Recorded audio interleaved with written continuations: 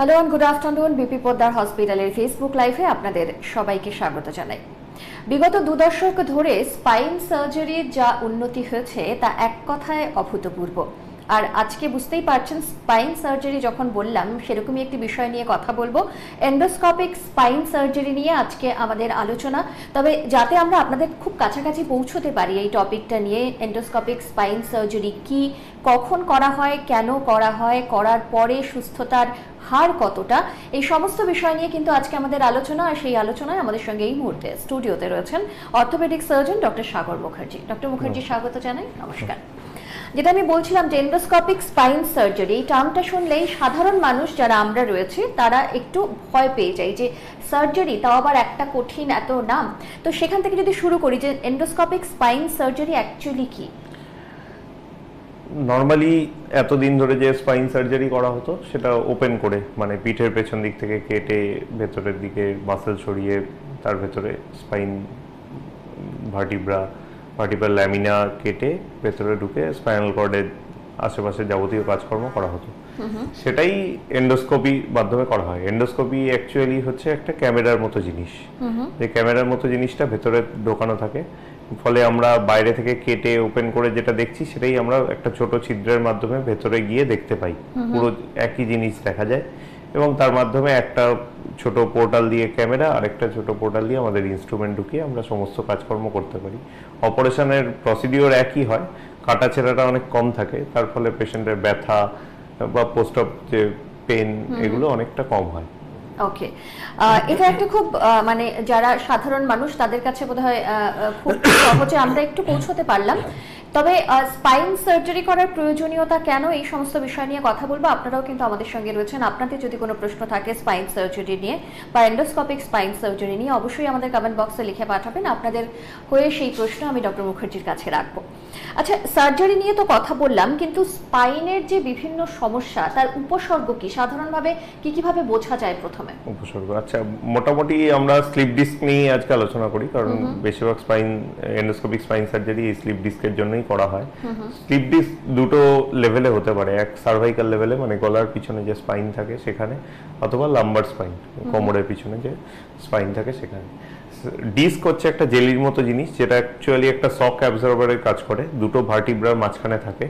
অনেক সময় নানা কারণে, ডিজেনারেটিভ কজে বা ওভার এক্সারসাইজ, নানা রকম কারণে হতে পারে, ডিস্ক পিছন দিকে সরে যায়। পিছন দিকে বেরিয়ে এলে, পিছন দিকে অ্যানুলাস বলে ডিস্কের একটা কভারিং থাকে, ওই কভারিং এ কোনো ছিদ্র করে ডিস্ক যদি পিছন দিকে বেরিয়ে আসে, তো পিছন দিকে স্পাইনাল কর্ডে অথবা তার থেকে যে নার্ভগুলো বেরোচ্ছে সেগুলোতে প্রেসার দিতে পারে। নার্ভে প্রেসার দিলে সিমটম হচ্ছে হাত পা ঝিনঝিন করা, অবশ হয়ে যাওয়া, টান ধরা মাংসপেশিতে, এইগুলো। তো সমস্ত পেশেন্টরাই হয়তো শুনে থাকবেন sciatica is a very common term. সবাই শুনেছেন যে কোমর থেকে পিছনে পায়ের দিকে যে ব্যথা হয় সেটা। তো সায়াটিকা হলো স্লিপ ডিস্কের একটি উপসর্গ। ঠিক আছে, ওর সেরকম ঘাড়ে যদি স্লিপ ডিস্ক হয়, গলায় পিছনে যে ভার্টিব্রা আছে সেখানে যদি ডিস্ক প্রলাপস হয়, তাহলে হাতের দিকে এরকম ঝিনঝিন করে ব্যথা, হাতে অবশ হয়ে যাওয়া, হাতের জোর কমে যাওয়া, কোমরে হলে পায়ের দিকে অসুবিধা, এগুলো হয়। এগুলোই মূল সিমটমস থাকে পেশেন্টদের, এগুলো নিয়ে তারা আমাদের কাছে প্রেজেন্ট করে। মূলত যেটা আপনি বললেন যে ব্যথা, অবশ হয়ে যাওয়া এবং সেটা ঝিনঝিন করা, মানে এইগুলোই সাধারণত কমপ্লেইন্টস। কেন হয়, মানে এই ধরনের যে সমস্যাগুলোর কোনো কারণ কি খুঁজে পাওয়া গেছে? এই যে আমি আগেই বললাম, স্লিপ ডিস্ক হয়, ডিস্ক যখন প্রোল্যাপস হয় তখন পিছনের দিকে যে নার্ভগুলো থাকে, পিছনের দিকেই নরমালি ডিস্ক প্রোল্যাপস হয়। তো যে নার্ভগুলো থাকে সেগুলোতে কম্প্রেশন হয়, নার্ভে ইরিটেশন হয়। নার্ভে ইরিটেশনের সিমটম হচ্ছে এগুলো। তো এটার কি কোনো কারণ আছে? ধরুন ওজন যদি বেশি হয়ে যায় সেক্ষেত্রে হওয়ার সম্ভাবনা থাকে, এর কোনো রিজন কি রয়েছে? ওজন বেশি হওয়া, বয়স হয়ে যাওয়া, বয়স যত হয় ডিজেনারেটিভ চেঞ্জেস আসে, মানে হাড়ের ক্ষয় হয়, তার জন্য হতে থাকে। অনেক সময় overweight lifting, heavy weight lifting, gym করে যারা, তাদের অনেক সময় দেখা যায়। কিছু পেশেন্ট থাকে যাদের উইকনেস থাকে, কিছু পার্টসে উইকনেস থাকে বা অ্যানুলাস টিয়ার হয়, তার জন্য হয়। জেনেটিক একটা দিকও থাকতে পারে। আচ্ছা, জেনেটিকও হতে পারে এটা। আচ্ছা, শোয়া বা বসার কোনো পশ্চারের কারণেও কি এটা হওয়ার সম্ভাবনা থাকে? না, সেরকম এখনো পর্যন্ত আমার যা প্র্যাকটিসে আমি কখনো দেখিনি। বেশিরভাগই ওভার ওয়ার্ক বা ডিজেনারেটিভ দেখেছি। আচ্ছা, এই যে ব্যথার কথা বললেন বা এই যে অবশ হয়ে যাওয়া, ঝিনঝিন করা, এটা তো কোনো অসুখ নয়, অসুখের একটা সিম্পটম। তো এরকম ধরনের কখনো এরকম ধরনের সিম্পটম নিয়ে পেশেন্টরা যখন প্রেজেন্ট করে আমরা তখন ওদের এমআরআই প্রেসক্রাইব করি, যাতে এই কোমরের নার্ভ বা ঘাড়ের নার্ভ সেখানে কোনো কম্প্রেশন আছে কিনা দেখার জন্য, ডিস্ক প্রোল্যাপস হয়েছে, কতটা হয়েছে, কোন দিকে হয়েছে, রাইট সাইড না লেফট সাইডে না মাঝখানে, এইগুলোর উপরে ডিপেন্ড করে ফার্দার ট্রিটমেন্ট ডিসকাস করা হয় পেশেন্টের সাথে, কিন্তু ডায়াগনোসিস করা হয় এমআরআই করে। ওকে, এক্ষেত্রে চিকিৎসার উপায় বা পদ্ধতিটা কি? চিকিৎসার উপায় খুব আগে যেটা ছিল, একটা লেভেলে হয়তো ডিস্ক প্রোল্যাপস হয়েছে, তার জন্য পেশেন্টের পায়ে ব্যথা হচ্ছে, তার জন্য পিঠে প্রায় 1 ইঞ্চি 1.5 ইঞ্চি একটা ইনসিশন দিয়ে ডিস্ক রিমুভ করা হতো। অনেক সময় ফিক্সেশন করতে হতো, বেশি ল্যামিনা কাটা হয়ে গেলে যদি উইক হয়ে যায় তখন লিস্থেসিস হয়, মানে একটা হাড় আরেকটা হাড়ের উপরে সামনের দিকে সরে যায়, সেই সব বস্তুগুলো প্রিভেন্ট করার জন্য স্ক্রু দেওয়ার প্রয়োজন হতো। কিন্তু এন্ডোস্কোপিক স্পাইন সার্জারির সাহায্যে আমরা মাত্র ছোট দুটো 1 সেন্টিমিটারের দুটো পোর্টাল করে এই একই কাজটাই করা হচ্ছে ক্যামেরা দিয়ে। এর ফলে পেশেন্টের পেন কম হচ্ছে, অনেক সময় স্ক্রু দিয়ে ফিক্সেশন করার নিড এটা অনেকটা কমে যাচ্ছে, সমস্ত ক্ষেত্রে লাগে না। আজকাল তো অনেক বড় বড় সার্জারি, মানে লিস্থেসিস কারেকশন, মানে হাড় সরে গেছে সেটাকেও কারেকশন, সেটাও এন্ডোস্কোপিক্যালি করা যায়, এবং পরে মাইক্রো সার্জারি করে স্ক্রু দিয়ে ফিক্সেশনও করে দেওয়া যায়। তো মেন যেটা পেশেন্টের সুবিধা সেটা হচ্ছে তাদের পেন কম হচ্ছে পোস্ট অপারেটিভ, পরের দিন থেকে পেশেন্ট হাঁটতে পারছে, অত পেন থাকে না কম্পেয়ার করে। পেশেন্টকে পোস্ট অপারেটিভ দেখলে বোঝাও যায় না যে তার আগের দিন বা 2-3 দিন আগে ওটি হয়েছে।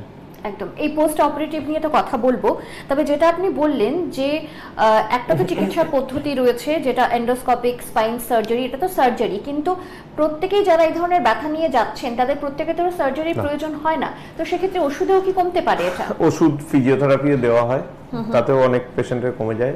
মোটামুটি দেখা যাচ্ছে 90%-এর উপরে পেশেন্টের ওষুধ ফিজিওথেরাপিতেই কমে যায়, 10% পেশেন্টের হয়তো সার্জারির দিকে যেতে হয়। তো এই যে পরিসংখ্যানের কথা বললেন, এই পরিসংখ্যানের পরে যে প্রশ্নটা আসে যে এন্ডোস্কোপিক স্পাইন সার্জারিতে সাফল্যের হার এখন কতটা? দেখুন, এটা একটা নতুন প্রসিডিওর, আমরাও রিসেন্টলি স্টার্ট করেছি। এখনো পর্যন্ত যাদের করেছি পেশেন্টরা তো খুব খুশি, ঠিকঠাকই হয়েছে। আরো কিছুদিন গেলে এটা নিয়ে আলোচনা করা যাবে যে open surgery versus endoscopic surgery, তার কিরকম কোনটায় বেশি ভালো থাকছে patient long term. Short term result বলতে পারি এন্ডোস্কোপিক স্পাইন সার্জারি বেটার, অল্প কয়েকদিনের মধ্যে পেশেন্ট ভালো হয়ে যায়, সুস্থ হয়ে যায়। কিন্তু লং টার্ম যে রেজাল্ট সেটা আরো কিছুদিন এটা নিয়ে আলোচনা করার বা এই কাজ করার পরে একদম বোঝা যাবে। একদমই তাই। সাধারণ মানুষের একটা বিভ্রান্তি থাকে, তার আগে আমি একটু দেখে নিই আমাদের সঙ্গে যারা রয়েছেন তাদের কোনো প্রশ্ন রয়েছে কিনা। আমাদের সঙ্গে অনেকেই রয়েছেন, কিন্তু না, এখনো পর্যন্ত কোনো প্রশ্ন আমি দেখতে পাচ্ছি না। যদি কোনো প্রশ্ন থাকে নিশ্চয়ই অনেকে রয়েছেন সঙ্গে, সেটা দেখতে পাচ্ছি। বিশ্বজিৎ ঘোষ লিখেছেন nice session, thank you Biswajit. মানুষও লিখেছেন নাইস, থ্যাংক ইউ। আর বাকিরা অনেকেই রয়েছেন সঙ্গে এবং তারা অনেক কমেন্ট করেছেন, কিন্তু না, কোনো প্রশ্ন নেই। যেটা জানতে চাইছিলাম যে ধরুন এরকম কোনো ব্যথা বা যে ধরনের বললেন অবশ হয়ে যাচ্ছে, ঝিনঝিন করছে, এই ধরনের সমস্যা নিয়ে সাধারণ মানুষ একটু বিভ্রান্ত হয়ে যান যে কোন ডাক্তারের কাছে যাবেন, অর্থোপেডিক সার্জনের কাছে যাবেন না নিউরো সার্জনের কাছে যাবেন, এই জায়গা থেকে অ্যাজ এ ডক্টর কি বলবেন? এটা সাধারণ মানুষের মধ্যে একটা বিভ্রান্তি রয়েছে। তো নিউরো সার্জনরা তো এই অপারেশন করেনও, বেশ কিছু অর্থোপেডিক সার্জনও আজকাল এই অপারেশন শুরু করেছেন, এবং এটা এমসিআই এর একটি রুলও আছে যে সমস্ত orthopaedic সার্জনরাও as a spine surgeon তাদের গণ্য করা হবে। তো যারা স্পাইন সার্জারি করে অর্থোপেডিক সার্জারির মধ্যে তাদের কাছে আপনি যেতে পারেন, অথবা নিউরো সার্জনের কাছে যেতে পারেন। এবার এন্ডোস্কোপিক সার্জারি নতুন, এটা হয়তো সবাই করে না, সেটা আপনাকে জেনে যেতে হবে আগে থেকে কে কে করেন, কোথায় করেন। একদম, মানে এখানে বিভ্রান্তির জায়গা নেই, কারণ আপনি নিউরো সার্জনের কাছে যান বা অর্থোপেডিক সার্জনের কাছে যান, দুজনেই অপারেশন সেম করেন, কিন্তু কি সমস্যা নিয়ে যাচ্ছেন সেটা একটু আগে থেকে জেনে গেলে, বা তিনি সার্জারি করেন কি, বা এন্ডোস্কোপিক সার্জারি তিনি করেন কিনা সেটা আগে থেকে জেনে যেতে হবে। আচ্ছা, স্পাইন জনিত সমস্যা কি আগের থেকে এখন বাড়ছে, কি মনে হয়, মানে অ্যাজ এ ডক্টর কি বলবেন? হ্যাঁ, একটা তো আমাদের ফাস্ট লাইফ, তারপরে ওভারওয়ার্ক, আমরা সব সময় মানে আমাদের ওয়ার্ক লাইফ ব্যালেন্সটা ঠিকমতো থাকছে না, যেটা যত এজ এগোবে তত এটা বাড়বেই। তো আগে থেকে অনেক বেশি পেশেন্ট আসছে, মানে এটা লাইফস্টাইলের উপরে বোধহয় খানিকটা ডিপেন্ড করে, তাই তো? যেটা সাধারণ মানুষের প্রশ্ন থাকবে যে স্পাইন সার্জারি বা এন্ডোস্কোপিক স্পাইন সার্জারি এটা কি খুব খরচ সাপেক্ষ নাকি সাধারণ মানুষের আয়ত্তের মধ্যে? এটা না, আয়ত্তের মধ্যেই। ওপেন সার্জারি এবং এন্ডোস্কোপিক স্পাইন সার্জারির খরচের ডিফারেন্স খুব বেশি নেই, খুব বেশি নয়। তো সেক্ষেত্রে সাধারণ মানুষ যারা ভাবছেন এই ধরনের ব্যথায় ভুগছেন এবং ডাক্তার বলছেন যে সার্জারি করতে হবে, সেক্ষেত্রে খরচের দিকটা খরচের কথাটা না মাথায় রাখলেও পারে, তারা এন্ডোস্কোপির দিকে যেতেও পারে, রেজাল্ট অনেক বেটার হবে শর্ট টার্ম অ্যাট লিস্ট। একদম, মানে স্পাইন সার্জারির বাংলা যেটা টার্ম সেটা হলো মেরুদণ্ডের সার্জারি, তাই তো? এবার মেরুদণ্ডের সার্জারির কথা যখন আমরা বলি বা আমরা শুনি তখন মাথায় আসে যে এটা কতটা নিরাপদ, এটার কোনো ভুল ত্রুটি হলে সেই মানুষটি এরপরে হাঁটতে পারবে তো, এটা একটা আশঙ্কা থাকে, কি বলবেন? মেরুদণ্ডের অপারেশনের সময় যদি স্পাইনাল কর্ড ইনজুরি হয়, আমিও কোনোদিন দেখিনি এখনো হতে, এখনো কোনো পেশেন্টের হয়নি, টাচউড, কিন্তু হতে পারে, এটা থিওরিটিক্যালি ইটস পসিবল। লাম্বার স্পাইনে সেরকম সবসময় হয় না, অনেক সময় পোস্ট অপারেটিভ রেসিডিউয়াল পেন মানে কিছু ব্যথা থেকে যায়, এগুলো হতে পারে।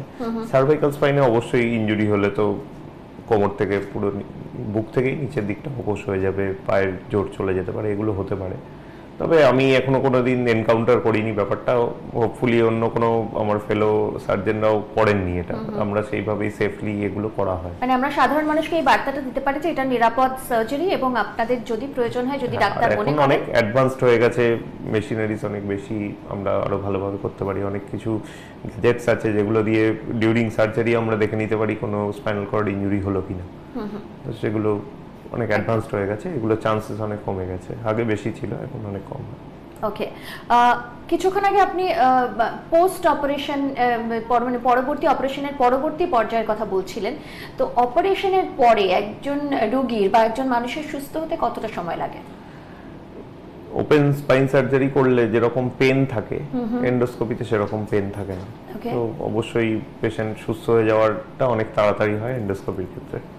এমনি ওপেন স্পাইন সার্জারিতে আমরা এই ডিস্ক প্রোল্যাপস বা ফিক্সেশন হলো ছোট অপারেশন যেগুলো, সেগুলোতে মোটামুটি একদিন দুদিন পর থেকে পেশেন্টকে হাঁটাচলা করতে দিয়ে দিই, ফিজিওথেরাপিও স্টার্ট হয়ে যায়। এন্ডোস্কোপি হলে তো পরের দিন থেকেই দিয়ে দেওয়া হয় হাঁটতে। আর কতদিন থেকে হাসপাতালে থাকতে হয় এরকম সার্জারি হলে? এন্ডোস্কোপি হলে পেশেন্ট পরের দিন ছুটি নিয়ে চলে যেতে পারে, ওপেন সার্জারি হলে 2-3 দিন পরে ছাড়া হয়। সার্জারির পরে ফলো আপ করা কতটা জরুরি? অবশ্যই জরুরি, কারণ সবসময়ই আমরা দেখেছি নার্ভের যে কোনো অপারেশন বা নার্ভের ডিকম্প্রেশন এইটা যখন করা হয়, পোস্ট অপারেটিভ কিছু পেন থাকে, পেশেন্ট অনেক সময় খুশি হয় না, এগুলো হয়। তো সেক্ষেত্রে ডাক্তারের সাথে কথা বললে, এগুলো আমরা বুঝিয়ে দিলে পেশেন্ট ব্যাপারটা বুঝতে পারে কেন হচ্ছে, ঠিকমতো ফলো আপে থাকলে, ঠিকমতো ফিজিওথেরাপি করলে লং টার্ম রেজাল্টটা অনেক ভালো হয়। আচ্ছা, ফিজিওথেরাপি কতদিন করে যেতে হয় এটা হলে? ওটির পরে ধরুন 1-2 সপ্তাহ ফিজিওথেরাপি করতে হয়, তারপরে কন্টিনিউ করবে, যে এক্সারসাইজগুলো জেনে যাবে নিজের বাড়িতে, ওগুলো প্র্যাকটিস করবে।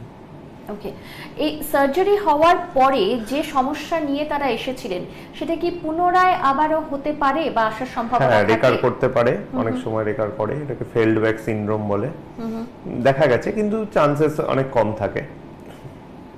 100 জনের মধ্যে হয়তো 2-3 জনের রেকার করতে পারে। একদম, যেটা কিছুক্ষণ আগে বলছিলেন যে পরিসংখ্যানের দিকে যদি আমরা তাকাই তাহলে স্পাইনের সমস্যা কিন্তু দিন দিন বাড়ছে, তো সেক্ষেত্রে এই ধরনের ক্রমবর্ধমান যে অসুখ বলবো সেখান থেকে দূরে থাকার কি পদ্ধতি বা কিভাবে থাকা যেতে পারে, কি বলবেন? এই লাইফস্টাইল মডিফিকেশন কিছু আছে, এগুলো করতে হবে, এক্সারসাইজ কিছু করতে পারেন আগে থেকেই, যাতে লাম্বার মাসেলগুলোর পাওয়ার বাড়ে। কিছু মুভমেন্টস আছে যেগুলো করবেন না, সামনে ঝোঁকা, ভারী হেভি ওয়েট লিফটিং করা, মাথা ঝুঁকিয়ে বেশি কাজ করা, এগুলোর জন্য স্লিপ ডিস্ক আগে হতে পারে। যেখানে মানে এখানে কি কোনো বয়স রয়েছে, মানে কোনো বয়সের পর কি এটার সম্ভাবনা বেশি থাকে নাকি ওল্ড এজে ডিজেনারেটিভ স্লিপ ডিস্ক হয়? এবারে সেটা ওল্ড এজে হেভি ওয়ার্ক প্রিভেন্ট করলেই চান্সেস কম থাকবে, আগে থেকে এক্সারসাইজ করতে শুরু করতে পারে। লাম্বার স্পন্ডাইলোসিস হলে আগে থেকে ডাক্তারকে দেখিয়ে ঠিকমতো ওষুধ খাওয়া, ফিজিওথেরাপি করা, এগুলো কন্টিনিউ করতে পারে যাতে অ্যাগ্রাভেট না করে জিনিসটা।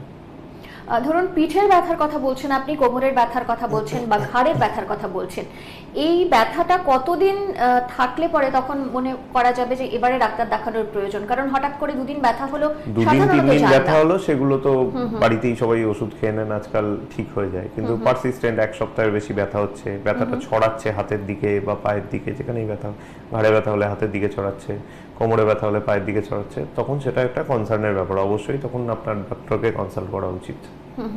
তো সেটা মানে এক সপ্তাহ বেশি যদি সেটা পারসিস্ট করে তবে ডাক্তারের কাছে যাওয়ার প্রয়োজনীয়তা রয়েছে। আমরা ধরে নিই যারা জিম করেন, অনেক সময় হয় যে ধরুন বাচ্চারা বা অ্যাবভ 18 বা অনেক সময় বিলো 18 এর অনেকে রয়েছেন যারা জিম করেন, তাদের ক্ষেত্রে কি এই ধরনের সমস্যা হওয়ার সম্ভাবনা বেশি থাকে? অবশ্যই আছে। তারা ওয়েট লিফটিং করে, তাদের এই ধরনের সমস্যা হওয়ার চান্স তো অনেক বেশি নরমাল পপুলেশনের থেকে। তো এরকম যদি পেন হয়, যে ব্যথা কোমর থেকে হয়ে পায়ের দিকে ছড়াচ্ছে বা ঘাড় থেকে হয়ে হাতের দিকে ছড়াচ্ছে, কমছে না ওষুধ খেয়েও, তাহলে অবশ্যই আপনারা জিম বন্ধ রাখবেন এবং ডাক্তারকে কনসাল্ট করবেন। আপনি স্লিপ ডিস্কের কথা বললেন বা স্পন্ডিলোসিসের কথা বললেন, এটা কতটা গুরুতর আকার ধারণ করতে পারে যদি সঠিক সময় চিকিৎসা না হয়? সঠিক সময় চিকিৎসা না হলে অনেক বেশি বাড়তে পারে। ধরুন ডিস্ক প্রোল্যাপস হয়েছে, ডিস্ক বেরিয়ে এসছে, অল্প বেরিয়েছে, অল্প পেন হচ্ছে, কিন্তু এটাকে নেগলেক্ট করে গেছে, বেশি ডিস্ক বেরিয়ে এলো, অনেক দিন ধরে নার্ভে চাপ পড়তে থাকলো, পারসিস্টেন্ট পেন থেকেই গেল, অনেক সময় অপারেশনের পরেও কিছুটা পেন থেকে যায় তাদের, ঠিক আছে, একদম সাকসেস নাও হতে পারে, সার্জারির পরেও পেন কন্টিনিউ হতে যেতে পারে।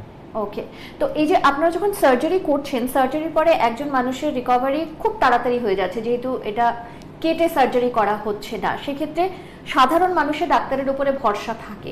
কিন্তু এরকম একটা সার্জারি করার সময় এটা একটু আমাদের বোধহয় আলোচনার বাইরের একটা প্রশ্ন, ডাক্তারদের তো সেম পরিমাণ একটা প্রেশার, একটা মেন্টাল প্রেশারের মধ্যে দিয়ে যেতে হয়, সেটা আপনারা কি করে হ্যান্ডেল করেন? এটা আমাদের অভ্যাস হয়ে গেছে করে করে, এটা একটা ব্যাপার। আর এন্ডোস্কোপিক স্পাইন সার্জারিতে একটু টাইম বেশি লাগে, একটু ধৈর্য ধরে আস্তে আস্তে করতে হয়। ওপেন সার্জারি যেমন খুব তাড়াতাড়ি হয়ে যাচ্ছে, এটা একটা মানে এটা আপনাদের অভ্যেসে দাঁড়িয়ে গেছে, যেহেতু এটার সমস্যা হয় না। কিন্তু অ্যাট দ্য সেম টাইম যার সার্জারি হচ্ছে, যে ব্যক্তির, তার পরিবার পরিজনেরা যখন বাইরে থাকেন তারা কিন্তু উদ্বেগের মধ্যে থাকেন। তো তাদেরকে আপনারা কিভাবে তখন হ্যান্ডেল করেন? কারণ সেটাও একটা একজন ডাক্তারের খুব আমরা সবসময় আগে থেকে যখন দেখাতে আসেন পেশেন্ট, তাকে বুঝিয়ে বলা হয় এই প্রসিডিওর করা হবে, এই ব্যাপার, এটা হতে পারে, কমপ্লিকেশন এটা হতে পারে। অপারেশনের আগে একবার বাড়ির লোকের সঙ্গে কথা বলে নিই, অপারেশনের পরেও বলি যে কিরকম কি হলো, কেমন আছে না আছে। আজকাল মোটামুটি পেশেন্টের বাড়ির লোকেরা সবাই অ্যাওয়ার, সবাই একটু দেখে টেকে জেনেই আসে, সমস্যা হয় না, তারাও বেশ কোঅপারেট করে। আচ্ছা, এন্ডোস্কোপিক স্পাইন সার্জারি নিয়ে যাদের মধ্যে মানে খুব উদ্বেগ রয়েছে, যারা ভাবছেন এটা একটা সার্জারি বড়সড়, এরপরে সুস্থ হব কিনা, তাদেরকে কি বলবেন? তাদেরকে বলবো বিজ্ঞান এগোচ্ছে, যুগ এগোচ্ছে, নতুন নতুন জিনিস আসছে, তো এগুলো সব ওয়েল টেস্টেড প্রসিডিওর, রেজাল্টও খুবই ভালো। আপনারা রিলাই করতে পারেন, ডাক্তারবাবুদের উপর তো এই ব্যাপারে রিলাই করতেই হবে। তো নতুন প্রসিডিওর সবসময় ভালো, আমি তো ওয়েলকাম করি as a younger generation doctor.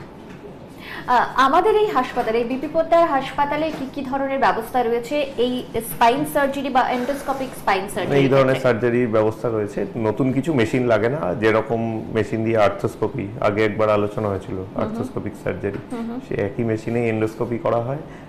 Set যা আছে জেনারেল সেট, সেগুলো দিয়েই করা হয়, নতুন আহামরি কিছু জিনিসপত্র লাগে না, যেটা আমাদের এখানে সমস্ত ব্যবস্থা রয়েছে। সমস্ত ব্যবস্থা মানে কেউ বা কারো পরিবার পরিজনের যদি এরকম ধরনের কোনো সমস্যা থাকে, তবে সার্জারি যে করতেই হবে সবসময় সেটা কিন্তু ডক্টর মুখার্জি বলছেন না। বলছেন যে আগে দেখাতে আসুন, যদি মনে হয় সার্জারির প্রয়োজন তবেই কিন্তু সার্জারি করতে হবে। আর এরকমও হতে পারে যে ওষুধেই কমে গেল, তাই তো? সেক্ষেত্রে ইনজেকশন দেওয়া হয়, অনেক সময় তাতে কমে যায়। সেটা কি স্পাইন ইনজেকশন দেওয়া হয়? হ্যাঁ, রুট নার্ভ রুট সেখানে ব্লক করা হয় ইনজেকশন দিয়ে, ওকে, অবশ করে দেওয়া হয়। আর ওষুধ যদি কেউ খান, মানে ওষুধে কমার ক্ষেত্রে? হ্যাঁ, ওষুধেও অনেকেরই কমে যায়। এটা কি বেশিরভাগ পেশেন্টেরই সার্জারি লাগে না। লাগে না, তো সেক্ষেত্রে ওষুধ কি সারা জীবন খেতে হয় নাকি না না একটা 3 মাস 4 মাসের জন্য হয়তো মেডিসিন দেওয়া হয়, তার সাথে ফিজিওথেরাপি দেওয়া হয়, তাতেই অনেক মানে এটা দুটো দিক আছে, একটা হলো ওষুধ আর ফিজিওথেরাপি, আর একটা হলো অপারেশন। তো সেক্ষেত্রে আমরা বলবো যে যারা ভাবছেন এন্ডোস্কোপিক স্পাইন সার্জারি করবেন বা স্পাইন সার্জারি নিয়ে কোনো প্রশ্ন থাকছে, ডাক্তার দেখাতে চাইছেন এই ধরনের সমস্যার জন্য, বিপি পোদ্দার হাসপাতাল কিন্তু আপনাদের সঙ্গে আপনাদের সহযোগিতায় সবসময় রয়েছে, তাই নির্দ্বিধায় আসতে পারেন এরকম কোনো সমস্যা হলে। আর আমাদের এখানে যে টিম কাজ করছে, আমাদের অর্থোপেডিক টিম, সেটা নিয়ে কি বলবেন? অর্থোপেডিক টিম তো খুবই ভালো, অনেক সার্জন রয়েছেন, রেগুলার প্রচুর নাম্বার অফ ওটি তো অনেক বেশি। আমি প্রথম যখন এখানে জয়েন করেছিলাম তার থেকে অনেকটাই বেড়েছে। দেখি সমস্ত রকমের সার্জারি হয়, নি রিপ্লেসমেন্ট হিপ রিপ্লেসমেন্ট তো প্রচুর পরিমাণে হয়, সবাই জেনেও গেছে এখন এটা। এই নতুন ধরনের সার্জারিগুলো আমরা চাইছি আরো বেশি করে হোক, শুরু হোক, একদম, যাতে সাধারণ মানুষের পাশে আমরা সব সময় দাঁড়াতে পারি। Thank you so much doctor Mukherjee, এতটা সময় আপনি আমাদের দিলেন। কারণ স্পাইন সার্জারি কতটা নিরাপদ নয় সেটা নিয়ে আমার মতন সাধারণ মানুষের অনেক প্রশ্ন ছিল, সেটা বোধহয় খানিকটা আমরা পরিষ্কার করতে পারলাম। তবে নিজেকে সুস্থ রাখা, সুস্থ শরীরে আনন্দে বাঁচা, সেটা তো খুব জরুরি। তো আমাদের দর্শকদের শেষে এসে কি বলবেন? শেষে একটাই কথা বলবো, ভয় পাবেন না, ডাক্তারের উপরে বিশ্বাস রাখুন। আপনাদের এরকম সমস্যা হলে অবশ্যই প্রথমে ডাক্তারের সাথে কনসাল্ট করুন, নিজে থেকে কোনো ডিসিশন নেবেন না। এবং স্পাইন সার্জারি মানেই খুব ভয়ের ব্যাপার এরকম নয়। বেশিরভাগ পেশেন্টেরই আমি প্রথমেই বলেছি, ওষুধে ফিজিওথেরাপিতেই পেশেন্টরা ভালো হয়ে যান। এরকমও না যে পায়ে ব্যথা হচ্ছে কোমর থেকে তার মানেই অপারেশন করাতে হবে, এই ব্যাপারটাও নয়। ভালো থাকবেন, সুস্থ থাকবেন সবাই। নমস্কার। একদম, অনেক ধন্যবাদ আরো একবার আপনাকে, এবং আপনাদের বলবো যে এভাবেই আপনারা সঙ্গে থাকবেন এবং অবশ্যই ভালো থাকবেন আর সুস্থ থাকবেন। নমস্কার।